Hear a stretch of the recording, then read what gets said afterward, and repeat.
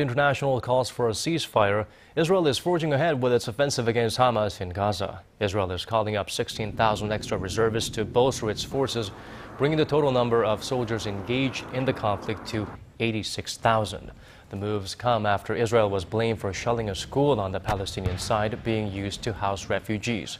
At least 16 civilians died in that attack. In the 3 weeks of violence, Palestinian officials say over 1,300 people, mostly civilians, have been killed, while over 200,000 people have been displaced.